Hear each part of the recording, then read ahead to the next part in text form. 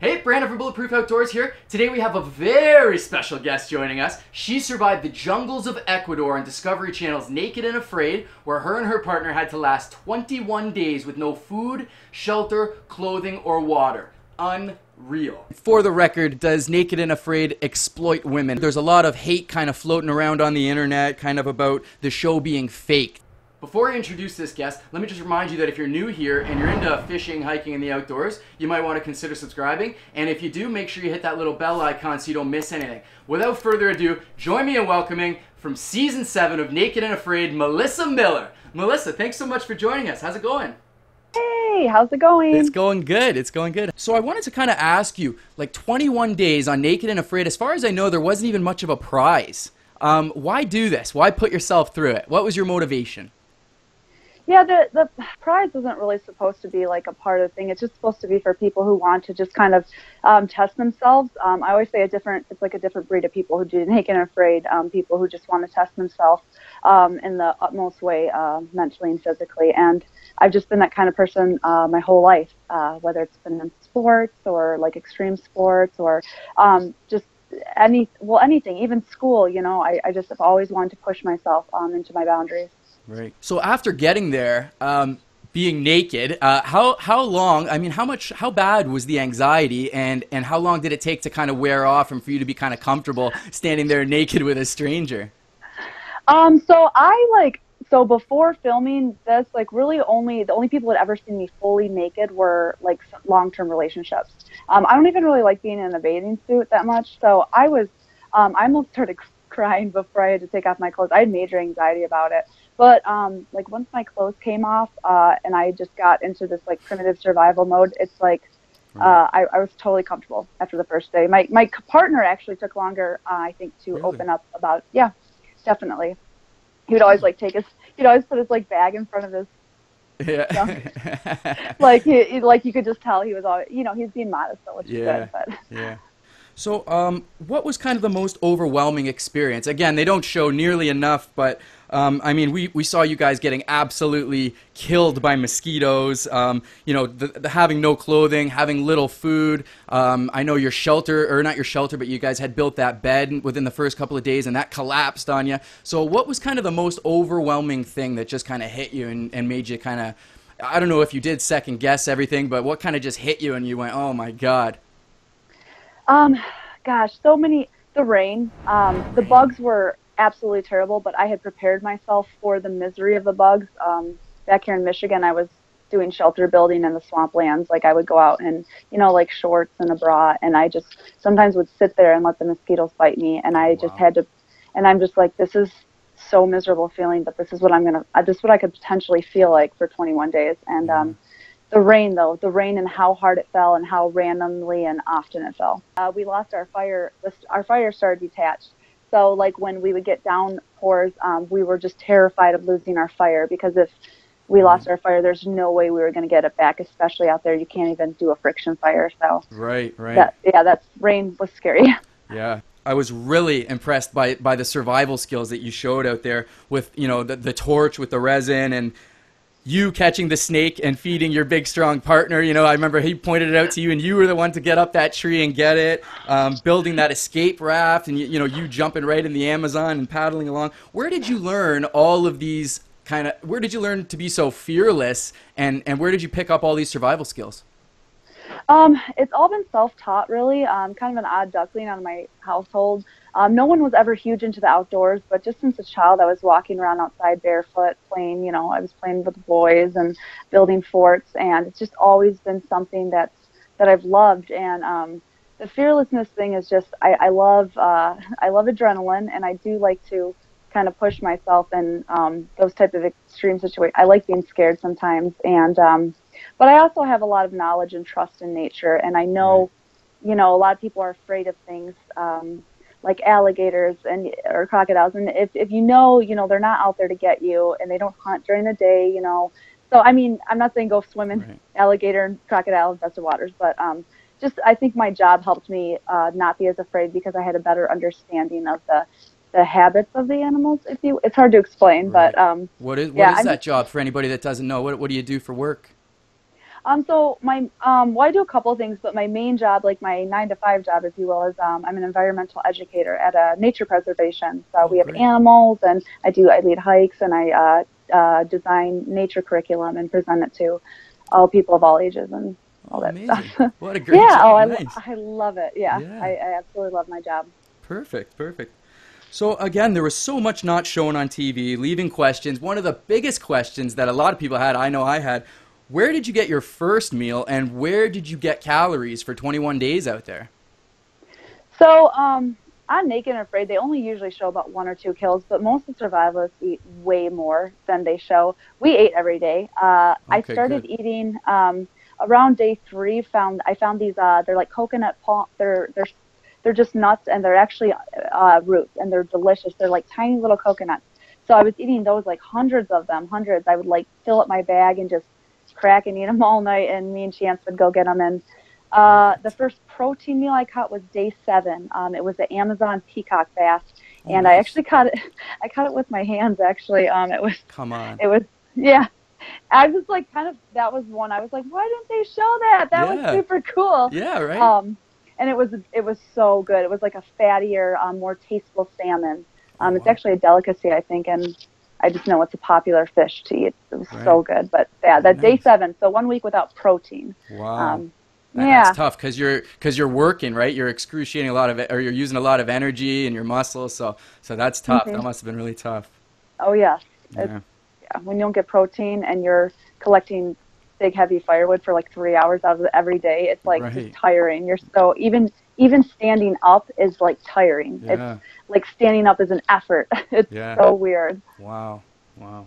Okay, so tell me, what are some of the biggest moments? I know you just mentioned that peacock bass, but what are some of the other big moments that didn't make it to film, that weren't captured and put on TV?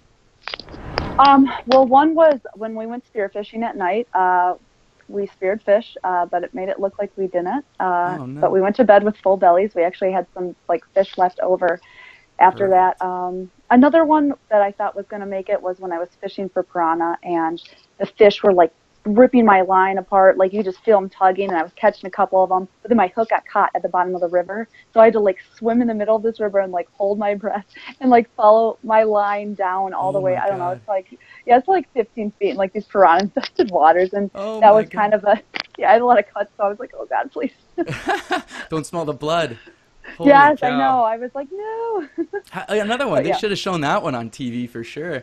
Unreal. Oh yeah. There's so many things. So I don't know. I'm sure you've heard there's a lot of hate kind of floating around on the internet, kind of about the show being faked, and almost some people kind of suggest that the producers are there in tents, kind of giving you meals when the cameras turn off and everything like that. How do you respond to accusations like that you might hear on online? I mean, whatever. There's always going to be people who disbelieve you. I mean, I have scars on my body. I have Yeah. photos of the hundreds and hundreds of thorns. I wish I could show you right now. I Yeah. should. I wish I could show you the photo, but just on the bottom of my feet, I had just. And if you look at the before and after pictures, I mean, I look absolutely emaciated when I come out of that challenge. And I had like cyst and infected pimple or like pimple looking lesions. I had like actual like things that got so infected I had to get like cysts extracted. Wow. So it sucks to go through Definitely that and not have doubt. fake. Yeah.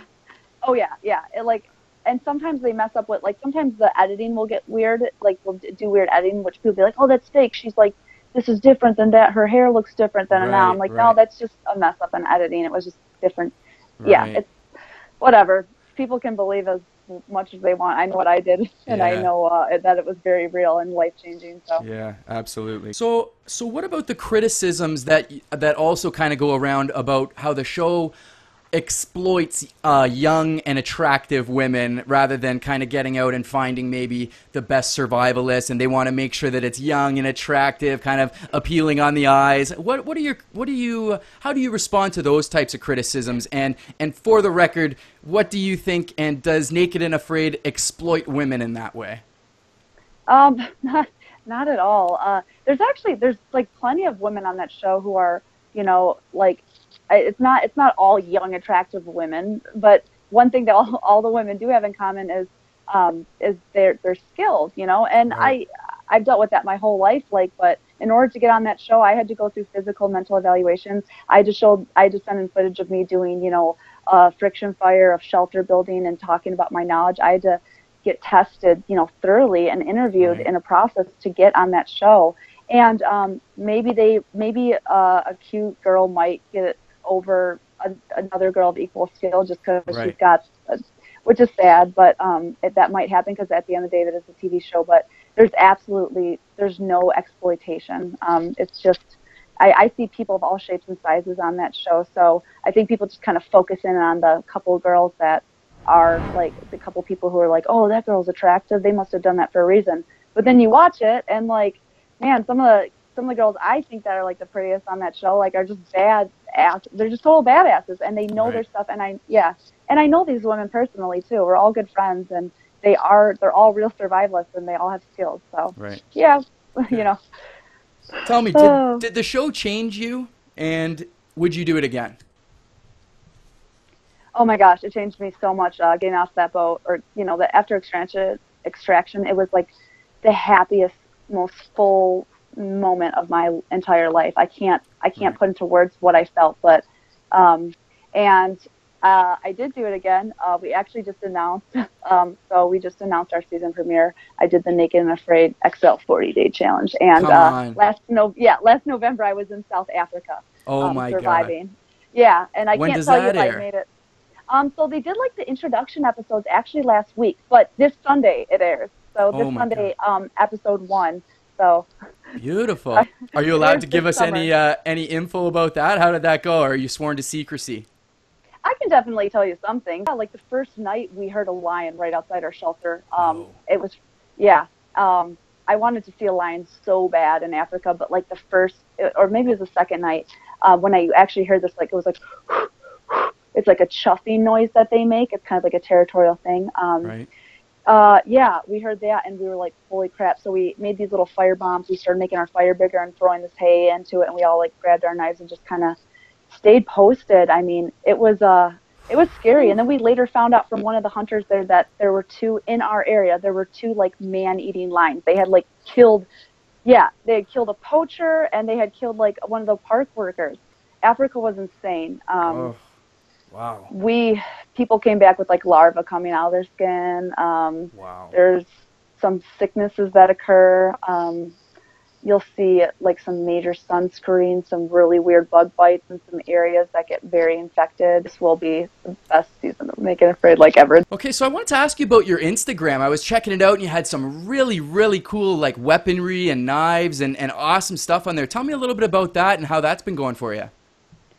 I've been working on my Instagram pretty heavy for the past like year or so, and it's exploded. I started posting like survival bushcraft stuff, and then people started like sending me knives, and I started doing knife reviews and like promotions, and then videos on I started doing YouTube videos, and it just like I worked really hard on it, but I kind of found I was like, there's not many women out there doing, knife talk or like survival talk, and I was like, this is a good opportunity to kind of share something I'm passionate about and get exposure and turn this into like a money making thing too. It's something I love to do. So awesome. Well, good for you. Congrats. It looks like it's going really good. It seemed to be really exploding. Yes, it's so weird. Like I just like look back a year ago, I had like 2 knives, and now I mean, do you want me to show you my closet? Yeah, for sure. Let's see. Oh gosh, my house is really messy, so I'm gonna like up tilt it so you can't see it in the background. Like, so this is like just part of like my knife. Gonna kind of, I don't know if you can kind of see like what's holy cow here, but, wow. This is like some of my collection. Oh like, my goodness, look at this. Look at this. Don't mess with this girl. I really like need this because like I have like pretty much like I don't know, I have like probably over 80 knives, and holy cow. Probably shouldn't be talking about this right now. I'm gonna get like that, but I'm gonna get like a safe because I have way too much value just hanging out in my closet. Awesome. It's a heck of a collection. Zombie. Oh yeah, so if the zombie like apocalypse does come, like you can always come over here. I can hook you up with whatever whatever sharp thing you need. Beautiful. All right, so I know you have Naked and Afraid XL coming. That's going to be airing this Sunday. Super pumped to see that, and you've got a lot going on. You know, you finished filming that, and when we were speaking earlier, you were telling me about how you're going to be volunteering or working for a survival camp in the summertime, and I know you've had a lot of requests to do speeches and things like that. So tell me a little bit about what's next for you and what you've got in store for 2018. Just a lot of things, just trying to keep moving forward. Yeah, I'm going to be a headline presenter at the Michigan Bushcraft Gathering. I've been doing more work with knife makers. I actually just got back 2 weekends ago doing promotional work with Fleming. They're called Fleming knives. I'm also, June 1st, I'm going to be doing a lot of work at the 2018 Atlanta Blade Show, which is the biggest blade show in the country. I've just been continuing to just grow my Instagram and grow my brand. Basically right now I want to keep teaching nature and I just want to keep moving forward. Okay, that pretty much sums it up. So let's all congratulate Melissa by smashing the like button for this video, leaving her a little message in the comments section. And Melissa, thank you so much for joining us. It was really a pleasure to get to talk to you. And let me just remind everybody at home that this Sunday and every Sunday evening for the next little while, you can catch Melissa on Naked and Afraid XL. Check your local listings. And don't forget to check out Melissa Backwoods on Instagram. She's got some incredible stuff, incredible knife and weaponry content on there. So make sure you check that out. And Melissa, thanks again so much for joining us. It's really been a pleasure. And I just want to wish you the best of luck in 2018. Thank you so much. It was awesome getting interviewed by you. Best of luck to you and your endeavors as well. And I had a blast tonight. Thank you so much, Brandon. Thanks. No problem. No problem. So guys, make sure to check out the description for all those links. Thanks so much for tuning in. We'll see you next time. Bye-bye.